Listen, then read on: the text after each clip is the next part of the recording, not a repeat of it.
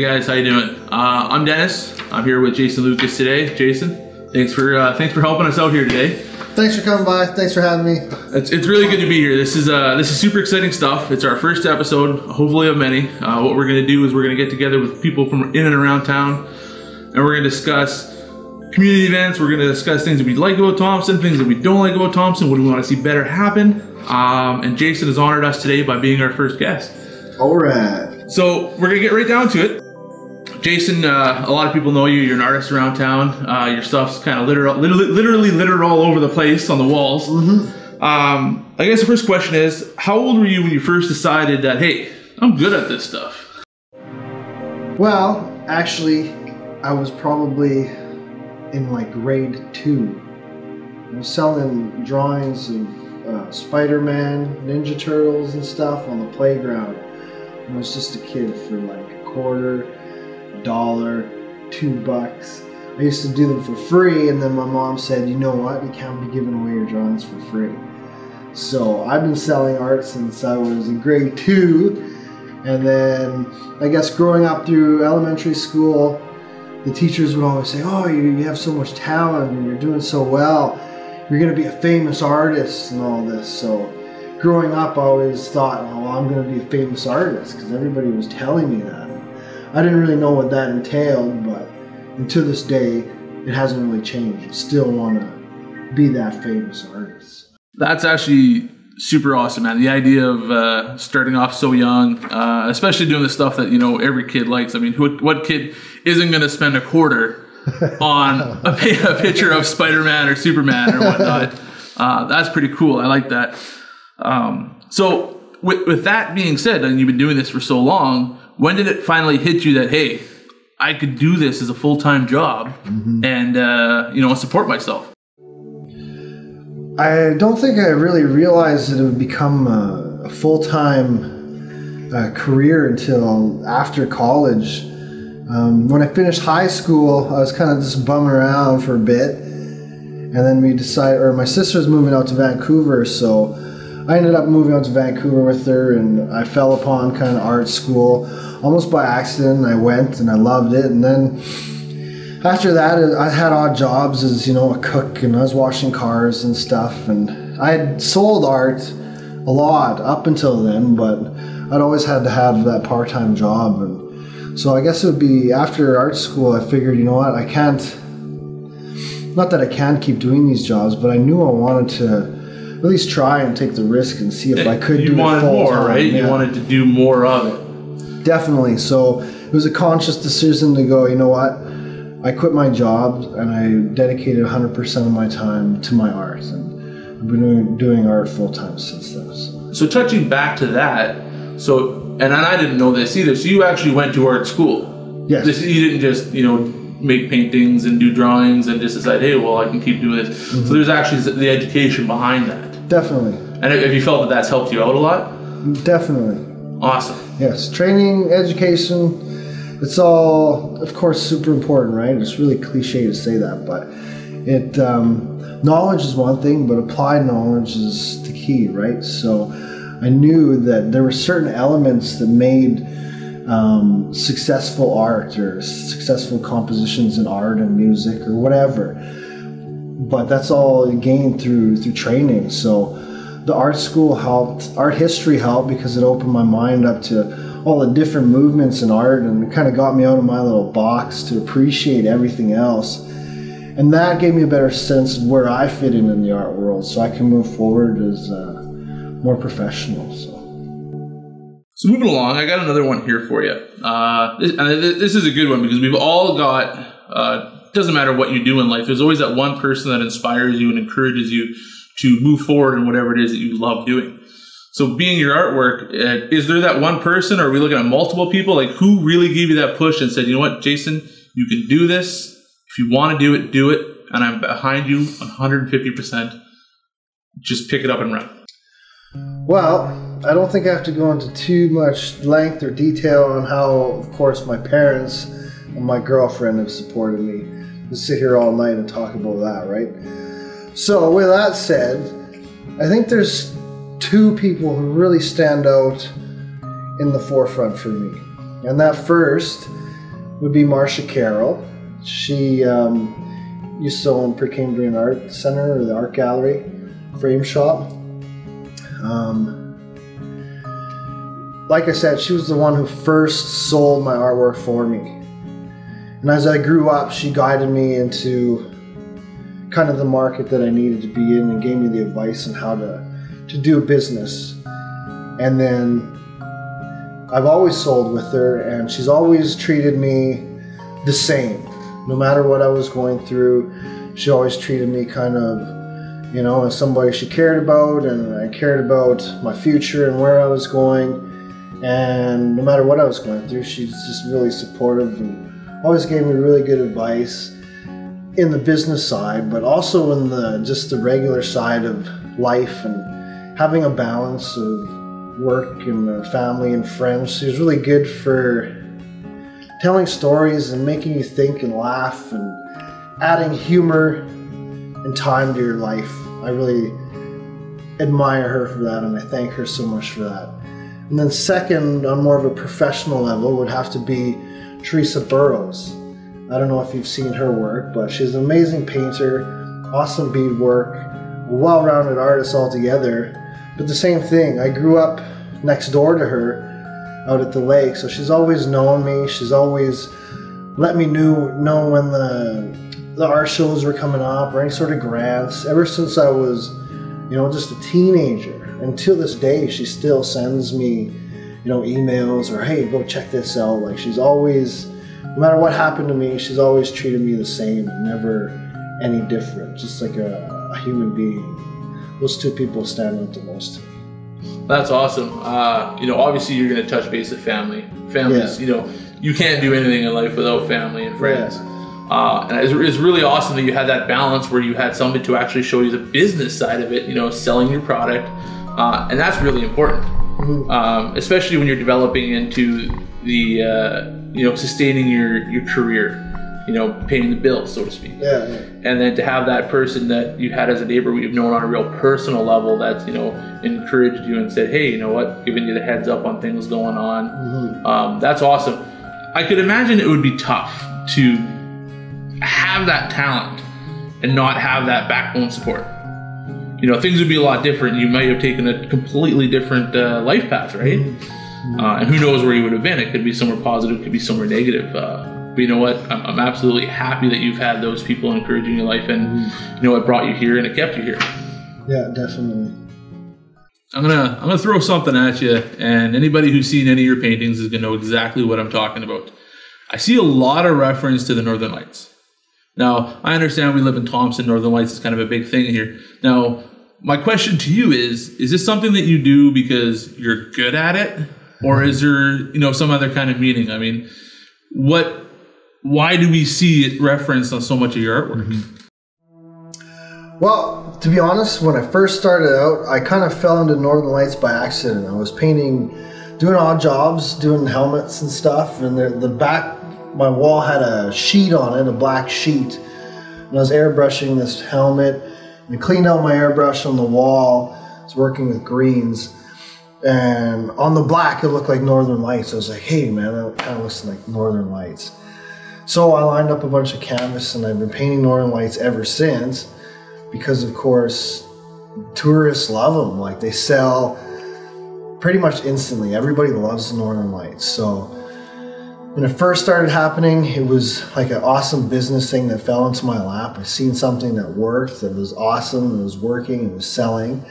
So I just hopped on board right away because I had to pay bills. I was a starving artist, and it was something that worked, right? I had to give people what they wanted to see. And to this day, I kind of fell in love with that application. So I pushed myself to make my Northern Lights even better, a little bit more fun, dramatic, more expressive. And now it's really about just making those kind of therapeutic paintings. When you look at them, you can see the lights, you almost get that kind of breath of fresh air. When you see the Northern Lights, often they kind of stop you dead in your tracks, and you're like, it's the one thing that can actually captivate you and give you just a moment of peace when you're looking at it. And then it's, you know, they're gone and it's over. And then but you always remember them, right? So exactly. Yeah, and I think that's what, like, I really I fell into them by accident, but I fell more in love with them the more I worked on them. Now it's my thing. So that makes perfect sense. It's really exciting too, because the way that you do the artwork, and from what my take on it would be, is the foreground is amazing. You know, whatever you put on the foreground, I see that you put so much into it, and it's great to see something where you're looking at a painting, you're like, wow, like, this is amazing, and then you're, oh wow, like, that's even more amazing. Like, to have those two pieces of the artwork come together, and it's kind of been your thing. Like, everybody who knows a Jasyn Lucas painting knows that you're gonna have some form of that Northern Lights in there. Now, do you like that recognition? So you're proud of that you feel that that's an accomplishment, that when somebody sees a painting, they see the Northern Lights in there, 9 times out of 10 they're like, that's a Jasyn Lucas painting. Yeah, I think so. I think there's times where, they definitely can tell that it's, it's kind of bright and it interprets as a Jasyn Lucas painting. Sometimes I'll see, it's funny you say that, because sometimes I'll see something and I'll think, oh, there's one of my paintings, because they kind of pop up everywhere now. And then I'll look and it'll be like something totally different, right? It'll just be a photo of Northern Lights. So, but yeah, it's kind of neat how it's kind of become my thing. I think what's interesting is being able to evolve as an artist. You see the airbrush work and the Northern Lights in my work, and lately you kind of see different subject matters coming in with still the Northern Lights in the background. So slowly introducing new subject matters and having the paintings evolve and change over time is really exciting to look forward to, because there's just so much possibilities in painting with the Northern Lights and the colors and stuff. Really trying to let go of any sort of rules and have fun with it. Well, that's good. And you know what? We are in the north. Northern Lights is, like you said, tourists eat this stuff up. And when you're walking down the street, you see the Northern Lights.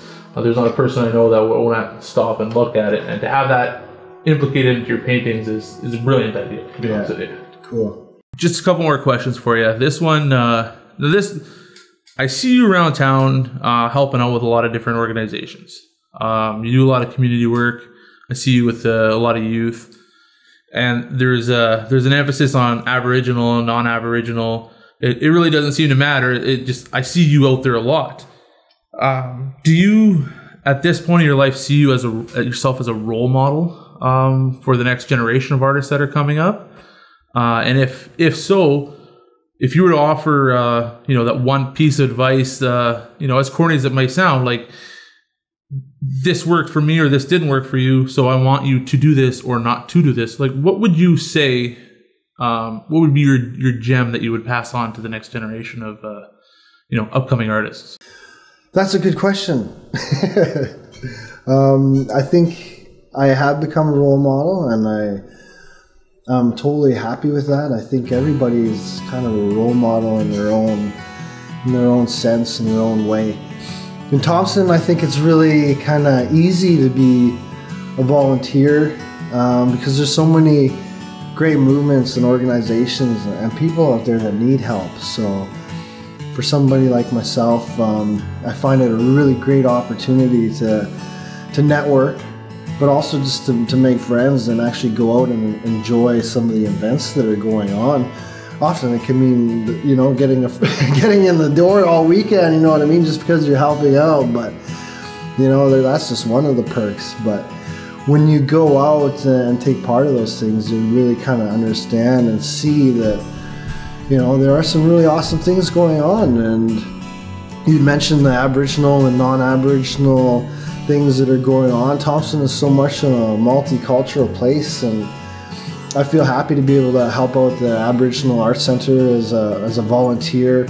Our last fundraiser was a multicultural event, so we had all sorts of artists, all different types of food being served from different backgrounds, different performers. So it was really about building relationships with everybody, and that's important because we're all kind of the same, I'm an Aboriginal artist, but a lot of my art doesn't necessarily have like a lot of traditional Aboriginal content. I was raised in a European family, so I see myself very much as a Canadian. I'm proud to be Aboriginal, but I'm very Canadian. And to be Thompson, a Thompsonite means kind of just to put all those kind of walls and limits, discriminations aside, and totally.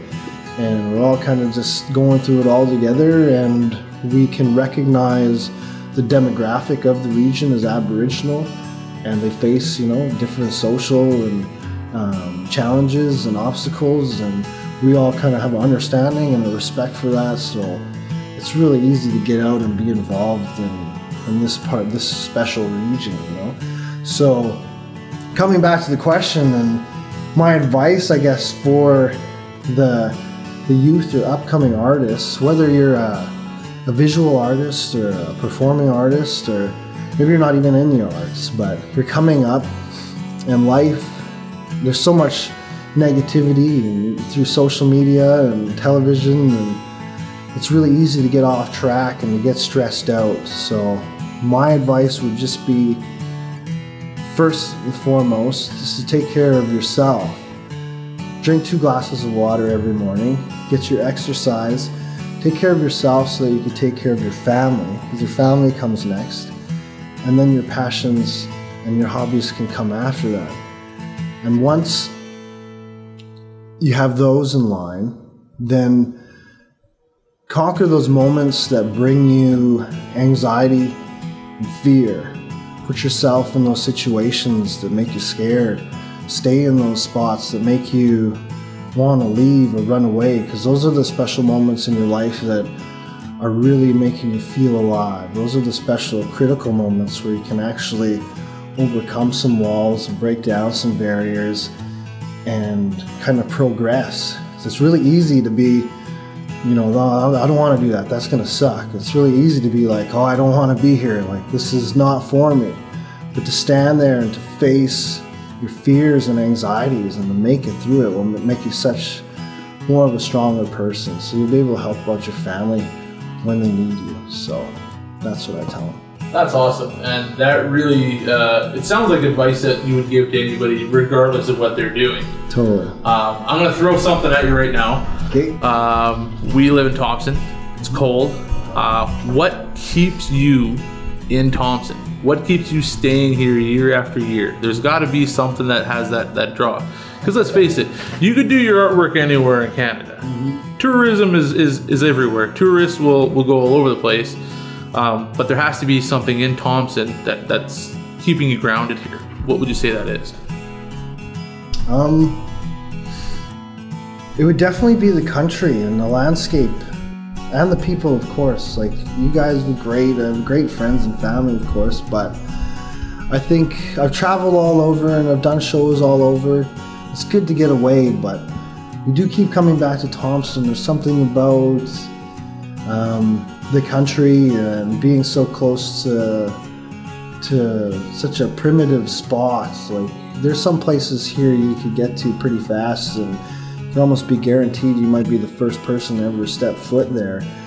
You might have neighbors or friends that can come over and they'll slap down a fresh piece of moose meat right on your kitchen table, or frozen fish fresh out of the ice, you know what I mean? It's little things like that that kind of set Thompson apart, you know? It's kind of a gem, and I think sometimes we could take it for granted because it gets cold and all that sort of stuff, but when you have great people and a great imagination and an awesome attitude, then Thompson's definitely a place to stick around and be a part of for sure. That's a really good answer. I'm gonna put you on the spot. This is gonna be a double header. This is a double header. What is the one thing that you love the most about Thompson? And on the flip side of that, I want to hear the thing that you dislike the most about Thompson. Now, keep in mind, completely honest, you're not going to hurt anyone's feelings. I really want to know, what do you love, but what do you hate about Thompson, Manitoba? Mm-hmm. I love the fact that you can meet people kind of instantly in Thompson. from any sort of background, and right when you think you're having a really bad day, you're just having a bad day, you'll see something or someone will remind you of how good you actually have it. Or somebody will come up and tell you a story or introduce themselves to you and share their experience with you, and then you actually realize that you're surrounded by, some really beautiful people. So definitely, that's what I love about Thompson. What I really hate about Thompson is... I like how you built that up. I really hate about Thompson. I don't know if it's about Thompson, but for me right now, I'm having a really hard time with social media and a lot of the negative things that I'm seeing online. I think it seems like it's Thompson because we live here and we kind of follow our pages and our social networks and stuff. I think it's important to realize that the issues that Thompson does have kind of extend kind of everywhere. With that said, it would be social media and people venting their feelings and emotions online, which is it's normal. I'm guilty of it. Like, we're all guilty of it. I've been guilty of it in the past, and I've kind of learned the hard way that when you're having those kind of feelings of hate or resentment or anything like that, that it's important not to boast that online or any sort of social media right away, because everything online is just kind of set in stone eventually. And you got to realize that you're going to leave a legacy no matter what you do here in Thompson or anywhere you go. So how you're acting online is, everybody gets to see it. So, and it's kind of it rubs off on people. I can see it being tough too, because it really hurts the interpretation. You can say something negative about the community you live in. You can go on Facebook and say, you know what, the city doesn't do this, city doesn't do that. Mm-hmm. You could be thinking it's constructive criticism, but really what, 4 different people can read that same post and get 4 different opinions on what you're saying. Mm-hmm. And we do live in a small community. We are a city, but it does have that small town feel to it. I absolutely agree with you that in a sense there could be consequences to the stuff, and the stuff that you post, once you see it, that's it. You can't erase it. Everyone's got a cell phone now. Everyone's got smartphones. Everything, everyone sees everything, especially when it comes to social media. And it is definitely a bigger issue, but I absolutely agree. Even for myself, that would definitely be one of the things that I think would be a very negative attraction for Thompson, is to seeing a lot of the stuff where... Well, yeah, we don't realize that when we're doing that, there are actually people behind those feelings that you're kind of pinpointing and backing into a corner. Those people have, they have feelings, they have families, and they're working really hard to do the best they can, So you can't clear, all the friggin' roads of tons of friggin' snow overnight. Like, it's not going to happen, but you can best believe that they're out there trying their best. So you can only do so much. These guys are busting their butts. They have families, they're putting in a hard day's work. It's not anything you need to complain about, you know what I mean? We're used to driving on snowy roads. Big deal, they'll get cleared when they get cleared. You can sit and whine about it, or you can go out and have some fun on the roads carefully. But, you know what I mean? It's all, there's people behind those. People with feelings, and it's another sort of form of bullying, It doesn't stop after high school. Adults are bullying, and it's totally unacceptable. Thompson's an awesome place to kind of lead by example for other Canadian centers to kind of look at Thompson and go, look at this place. Well, Jasyn, it's been great sitting down here chatting with you in your studio. Cool, man. I like talked a little about Thompson. We've talked a little bit about your past and your art and what you're doing for a living. Hope to be able to sit down with you next, some other time when we do this. This is a project that we're going to try to go a little further with it. We want to talk to other people, and we want to hit a lot of the community things. We want to go for the positive, the negative, focus on Thompson and the people in Thompson. So once again, man, really appreciate it. It's been a lot of fun. We don't have a name yet for actually this project that we're working on. So if anybody who sees this, you kind of want to throw me an email.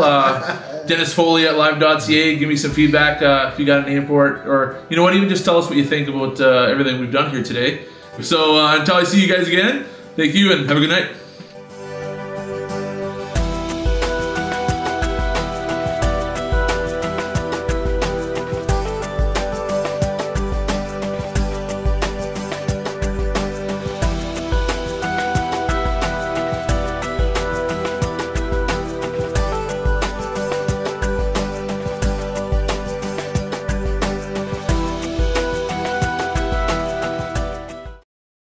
You know what? Even just tell us what you think about everything we've done here today.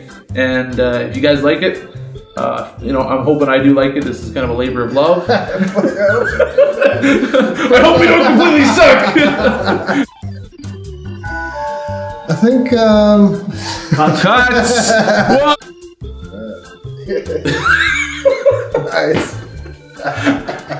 And then we'll roll credits.